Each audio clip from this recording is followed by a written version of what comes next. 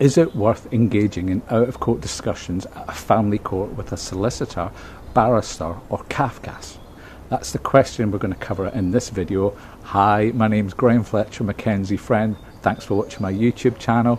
I'm an experienced McKenzie Friend of 10 years based in Bristol, and I love helping litigant and person parents go through family courts to achieve positive outcomes, to see their children on a regular basis with the backing of an enforceable court order. So yes, this is a really important concept to consider that may play a part in your family court visit on the day. You might be trying to increase access with your children, you might be denied access, and you might be faced with a solicitor or barrister or an out-of-court assessment from a CAFCAS duty social worker. And do you engage in these, and how do you approach them? I certainly would recommend engaging in them. They can be really helpful. Family courts normally work on a basis of you name all the issues, and sometimes you can resolve 3 of the issues out of 5 outside a courtroom by going back and forth between the 2 parents.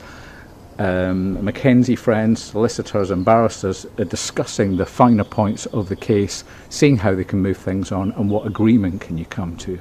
Now the challenges can be that actually some solicitors and barristers have a real passive aggressive style, so they'll be quite intimidating, talking down to you like they're an authority figure, that they know about the law, they know more about your children than you do, when obviously they don't, they've never even met them.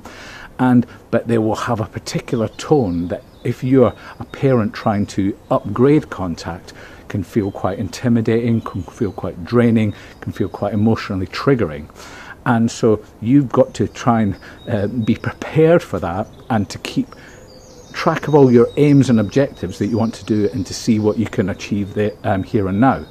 So it can be really, really tricky, but nevertheless, with a skilled McKenzie Friend like myself, who's got 10 years experience of parenting and co-parenting and parallel parenting 2 children all the way through to adulthood, I know that sometimes these things work, and I know what works for children and families.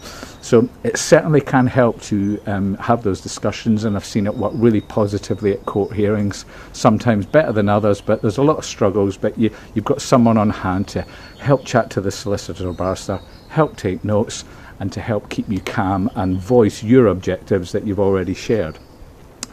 Obviously, sometimes speaking to CAFCAS can be really helpful. At some courts, they will have a duty CAFCAS social worker who's not the person who wrote the reports that are present in the court, but they'll be able to interview you, risk assess you, and listen to your proposals going forward, and sometimes, fingers crossed, invite or influence the other parent to move forward. So I hope you find that helpful. If you need to call me, please look at the contact details below and give me a call, and I'll provide a 15-minute free consultation. Take care. Thanks for watching.